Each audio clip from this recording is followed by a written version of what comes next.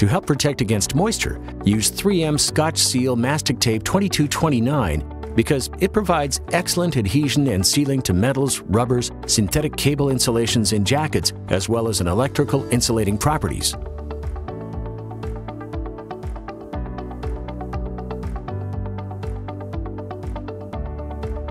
Prepare cable as per standard practice.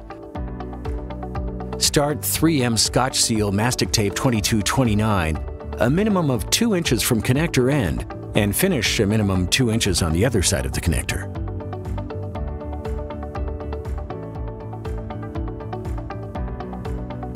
Using moderate tension, apply 3M Scotch-Seal Mastic Tape 2229 using half-lapped layers.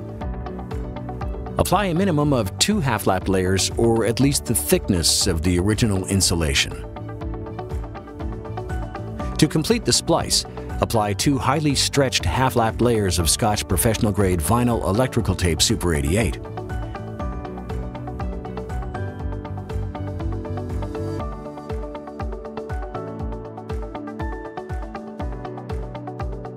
And that's how you apply 3M Scotch-Seal Mastic Tape 2229.